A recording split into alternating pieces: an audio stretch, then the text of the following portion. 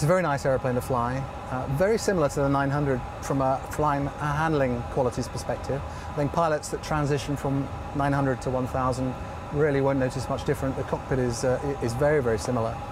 I think one of the obvious features when you look at the cockpit is the large screens and the way that we've designed the avionics architecture. And it allows the pilots to interact in a way that's much improved for obtaining information, for sharing information. Now we can bring our charts to the center. I can select a chart, for example, and then I can brief a departure or arrival with my colleague and leave my FMS screens outboard for normal flight operation.